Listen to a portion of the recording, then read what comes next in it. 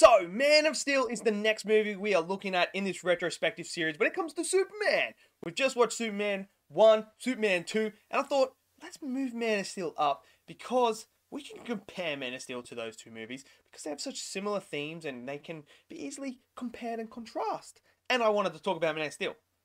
So I decided, let's move that bad boy up. So that's what we're going to do. We're going to talk about that. Smash your comments down in that section below. Smash that like button, click subscribe, and let's do this. Let's dive into Man of Steel.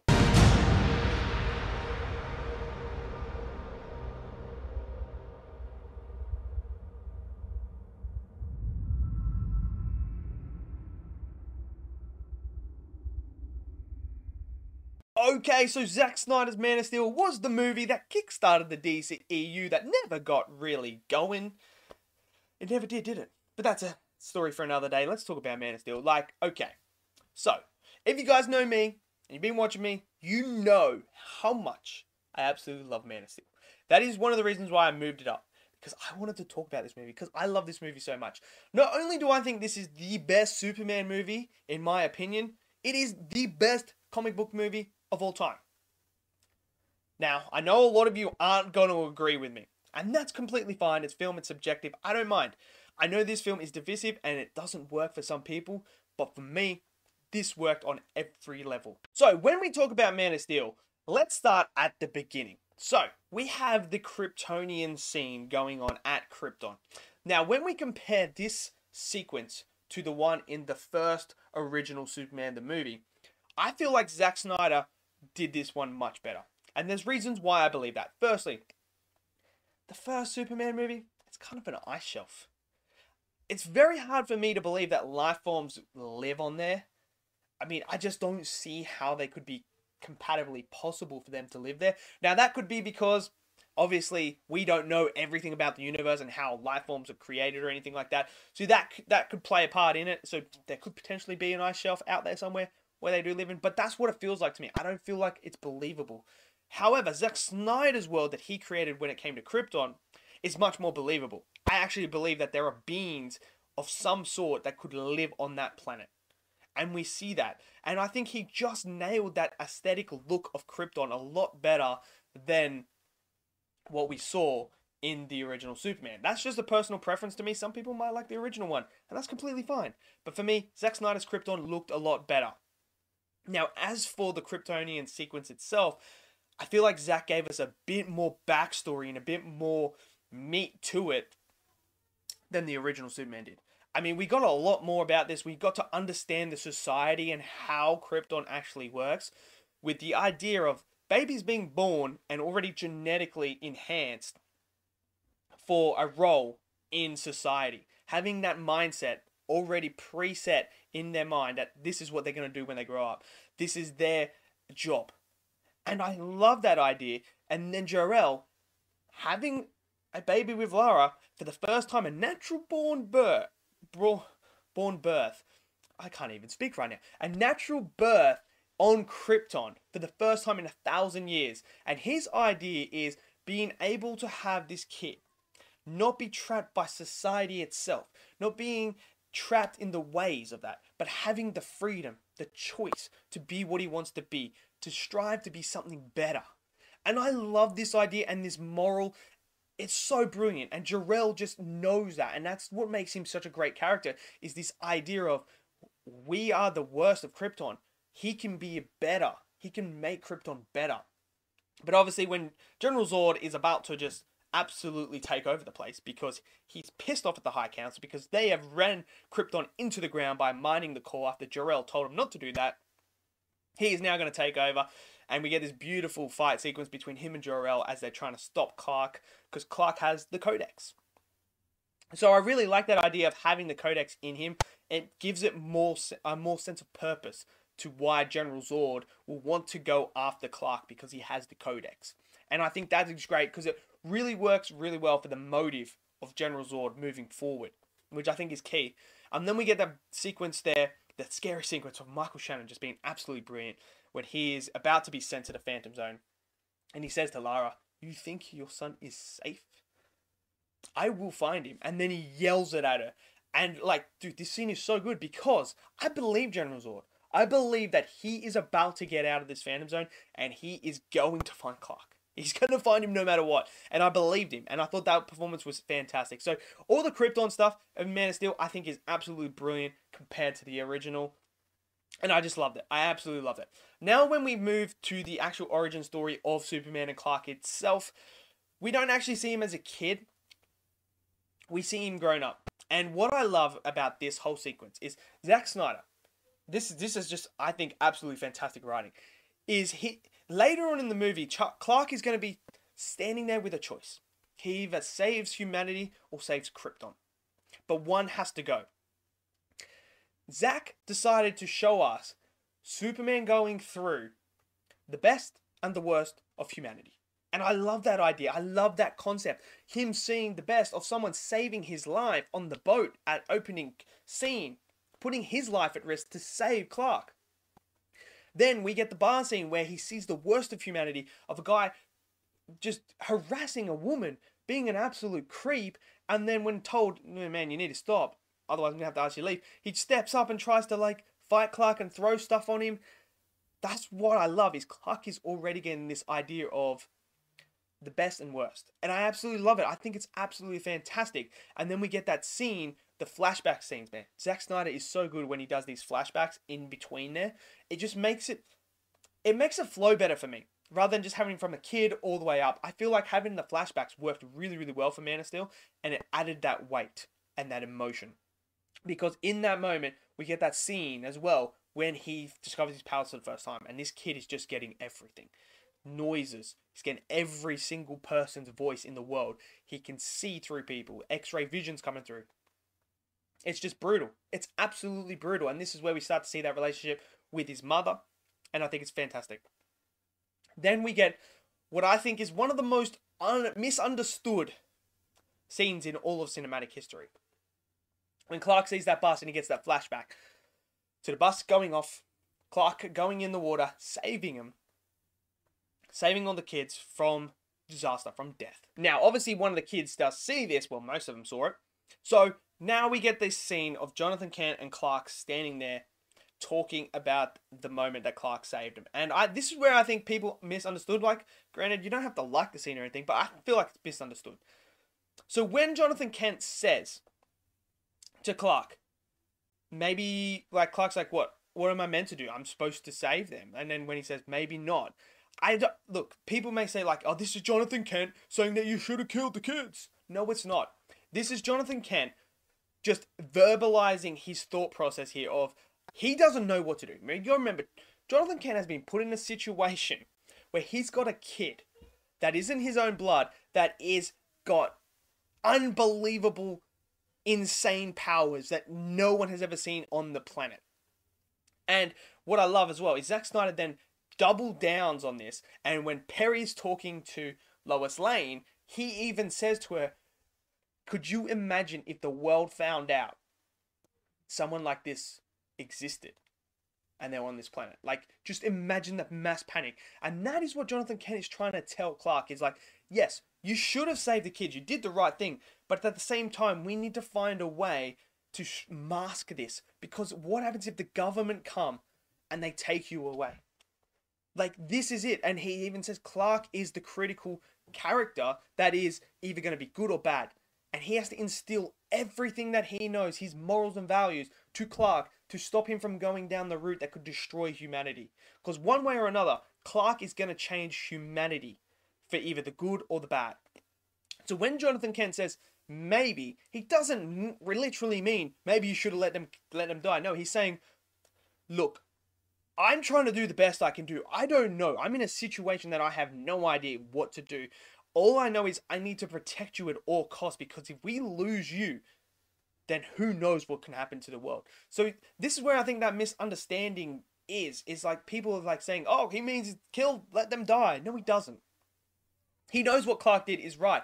He's just thinking out loud and trying to understand what he has to do as a father in that situation to a kid who's got these amazing abilities but is still a kid at the end of the day. And if the government get him, man, who knows what the hell they're going to do to that kid? Who knows? So I feel like that's a misunderstood scene. And then we obviously get that beautiful scene where he tells Clark that he's from another world, and Clark doesn't want that burden, and he feels like, man, I don't want to be that answer to that question, are we alone in the universe? And that wholesome moment where he's like, can I just go back to pretending to be your son? It's beautiful, and this is where that relationship with Jonathan Kent and Clark begins. I love their relationship. And then we fast forward. Lois Lane is turning every stone unturned to find Clark Kent. She gets to the Kent residence, and then she finds Jonathan Kent's grave. And then obviously this is where Clark gets that first interaction as like himself, like actually talking to her, and he tells her the story of his father's death. Now for me, this scene gets me every time I watch it. I think this is one of the most powerful scenes I have ever seen. It is just so powerful. So obviously we have Clark having this fight with Jonathan Kent. And obviously Clark knows he's in the wrong here, and he's like, I shouldn't have said that. And that's the last thing he actually, like, basically, he rinsed his father. Right there. This is going to be the last thing he says to him. And then obviously the tornado hits. They're getting everyone to safety. The dog's stuck in there. But Jonathan Kent gives the baby to Clark and says, look, take the baby, take your mother, and go to the overpass. Stay there. I'm going to go get the dog. And now, people might say, oh, well, Clark can just run in and grab the thing. But look, at the same time, I get that. He can. But there's a lot of people watching. So one, they're going to seek what Clark can do. And then it's no secret anymore. And two, what happens if something happens at the overpass while Clark's getting the dog? He's not there to save everyone. So Jonathan at the same time is saying, well, if Clark's with everyone there, he can at least save more people there than he can when he's with the dog. So Jonathan goes and saves the dog. In the process, gets his ankle caught in the door when a car crashes on top of the other car. And now his ankle's bugged. And this is the moment that I absolutely love. Is Clark's there and he looks around and he sees everyone, and he's about to say, screw this. I'm about to reveal everything I am to save my father. And Jonathan then sticks his hand up and says, no. It's powerful. As a parent, your goal is to protect your kids at all costs. No matter what the situation is, no matter what. If it means you have to give up your own life to protect them, you do it. That's what this scene is about. This is about Clark trusting his father and believing what he is saying is correct. Jonathan willing to give his own life up to protect Clark from a situation where everyone's going to find out what he can do, and then it's all going to be hell. Things are going to be chaotic. There's going to be a being out there that everyone is scared of, and who knows what happens to Clark. And that's when Clark tells Lois Lane, I trusted him. I trusted my father. And it's just so powerful. It's absolutely fantastic. I love it. I think it's absolutely fantastic. It's perfect. It's a perfect scene for me. Absolutely fantastic. And it is why Clark is who he is moving forward. Why he is such a good person. Why he's the best of humanity and the best of Krypton. It's because of that moment. Because of his father. And I love that relationship. I think it's absolutely fantastic. It's brilliant. Perfection for me. Absolute perfection.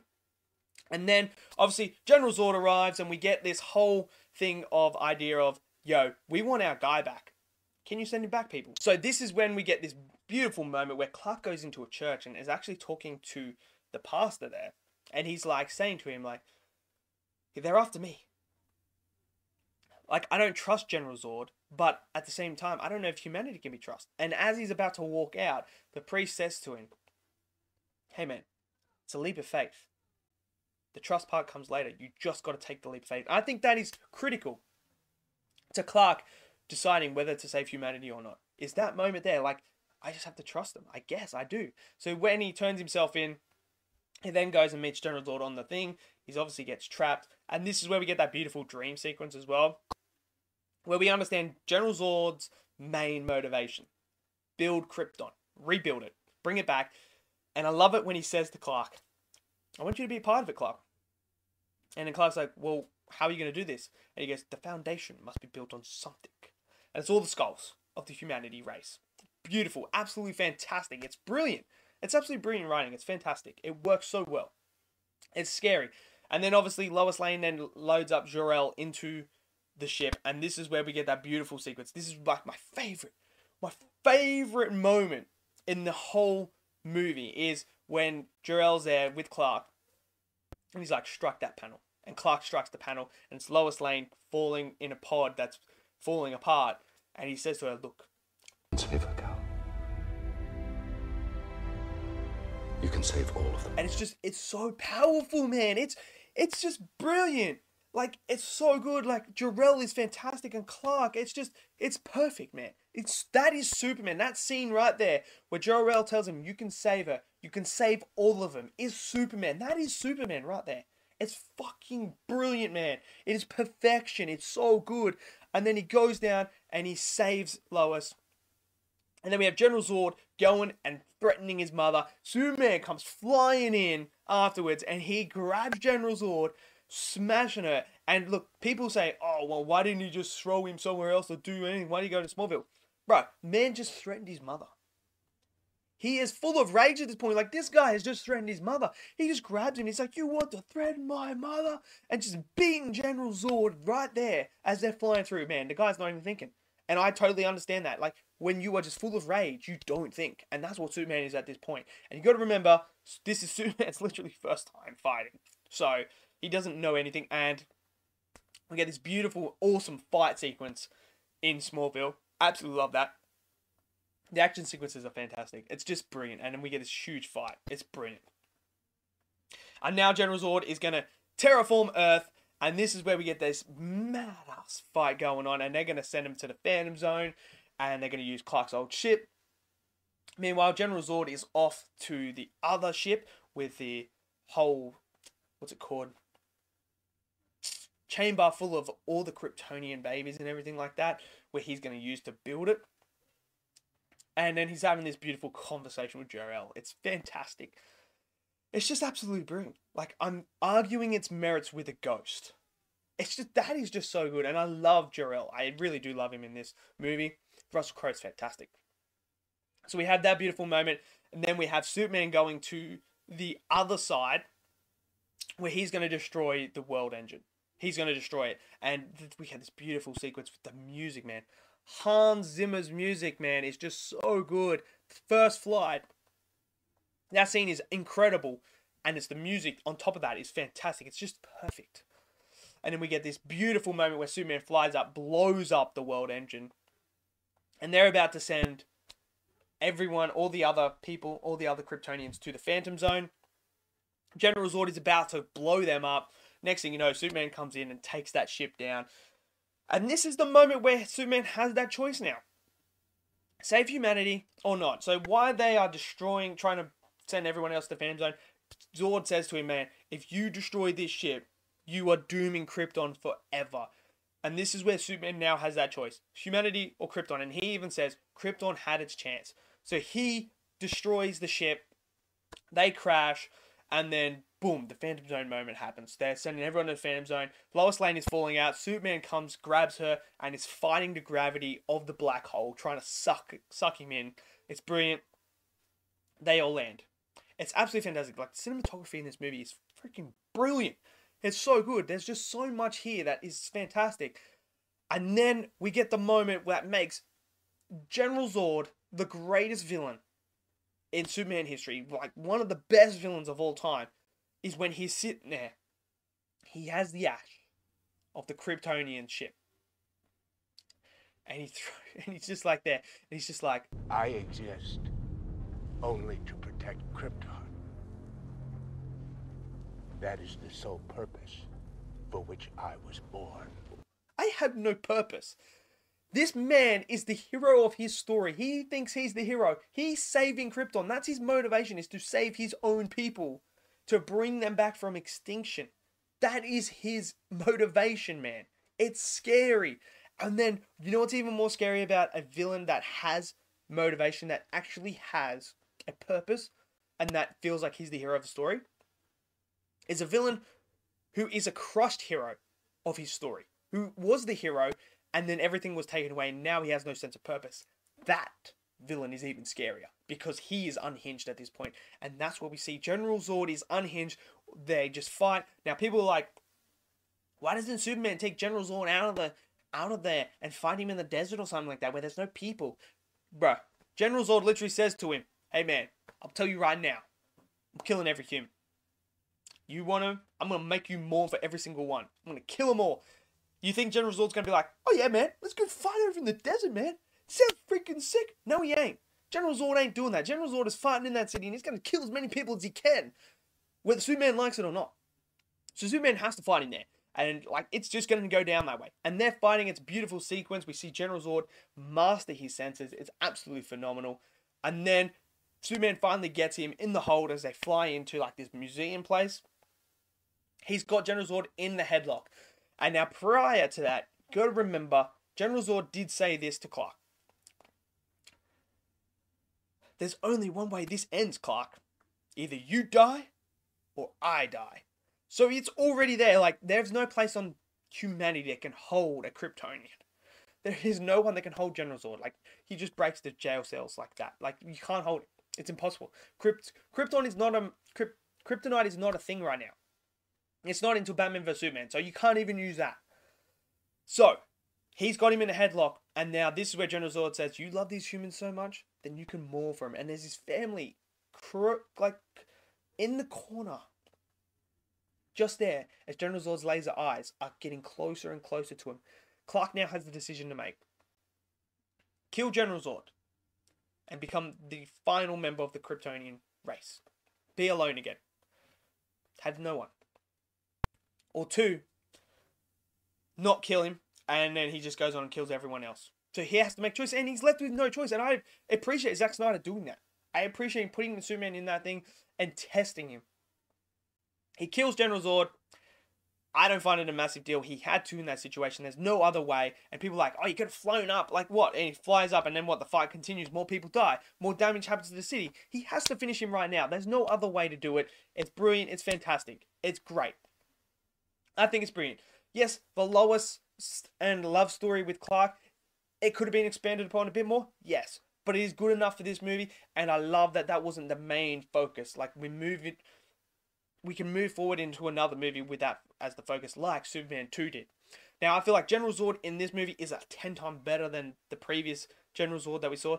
That one didn't have any motive. This one has motive. This one's scary. It's the hero of the story. It's brilliant. Man of Steel, for me, is a 10 out of 10. I think it's perfection. I really do. I think it's absolutely masterclass. I think Zack Snyder knew exactly what he was doing. It's brilliant. It's absolutely brilliant. I love it. Say what you want. You don't have to agree with me. That's fine. But I love Man of Steel. So let me know yours down in the comment section below. Did you love it? Did you hate it? Smash it down in that comment section below. Smash that like button. Click subscribe. See you guys next video. Until then, stay safe. Peace out.